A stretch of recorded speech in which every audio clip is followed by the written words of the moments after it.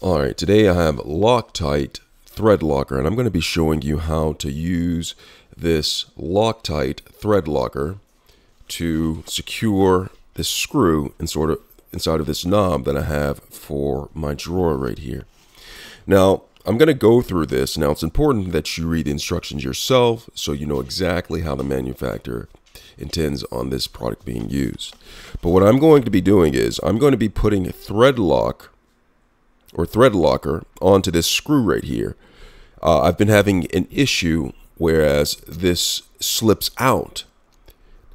It slips because of daily usage of opening and closing the drawer, and just over time this actually unscrews, which makes this wobbly and comes apart.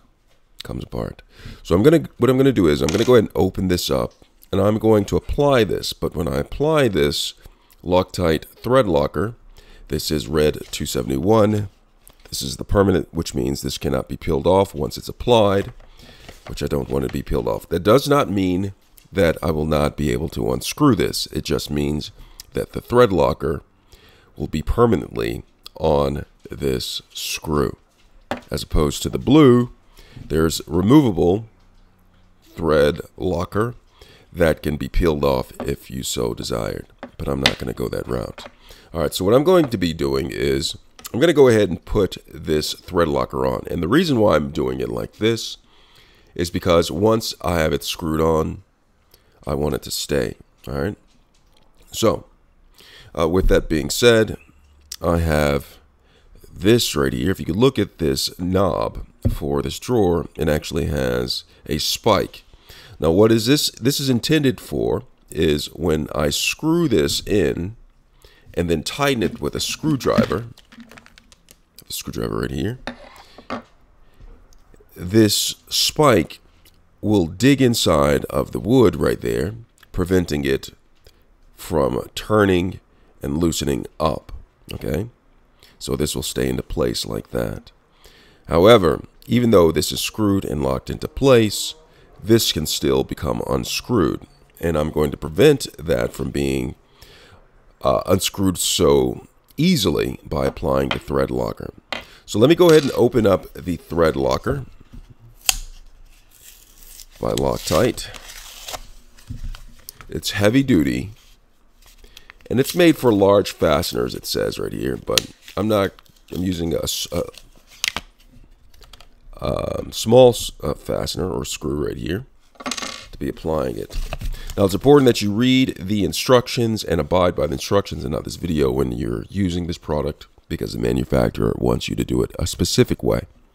All right, so I'm going to go ahead and shake it, kind of like a Polaroid picture. As it says make sure parts are clean. Now, the parts aren't clean. They're not sanitized, so I'm not going to put hand sanitizer or sanitizer on it. Doesn't need to be that clean, but it is clean like it recommends. And then it says shake well, like a Polaroid picture. It doesn't say Polaroid picture, but I'm going to say it. Now, it says apply it to this and let it sit,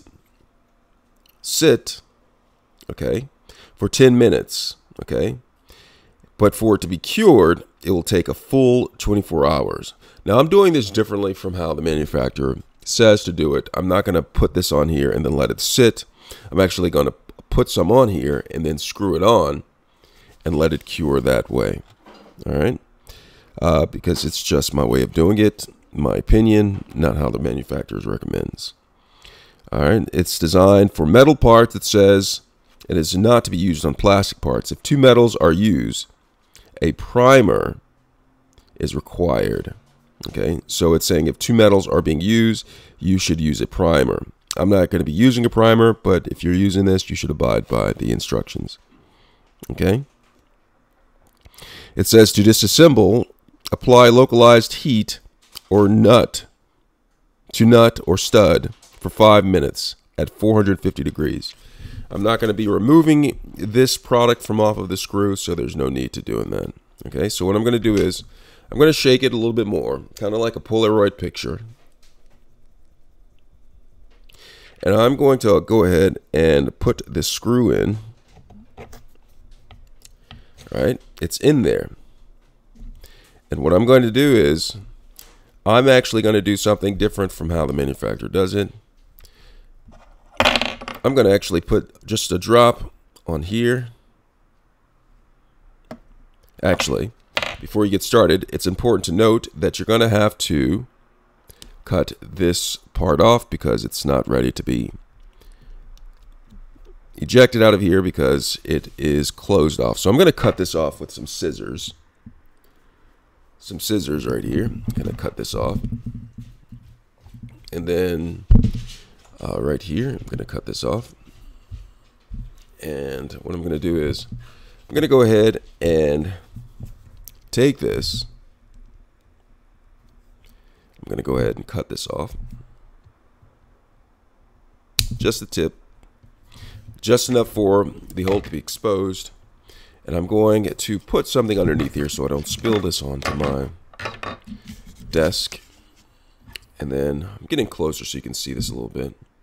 I'm going to take this. I'm going to put a little bit of thread lock on here. Just a drop. And you know what? I'm going to put about a drop or two inside of the barrel. Okay.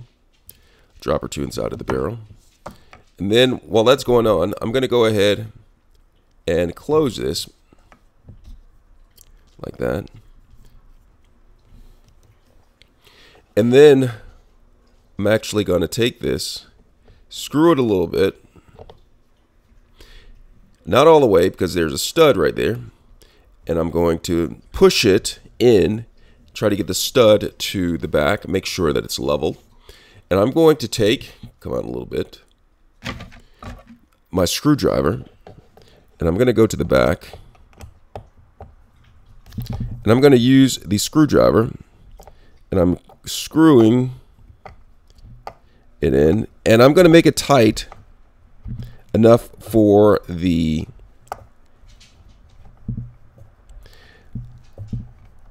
nut or the spike to dig into the wood. All right. Gonna keep on.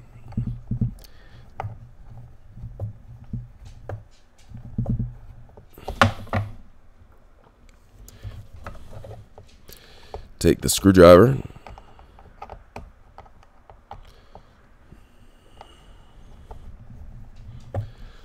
And it gets tight. The nut or the spike is dug in.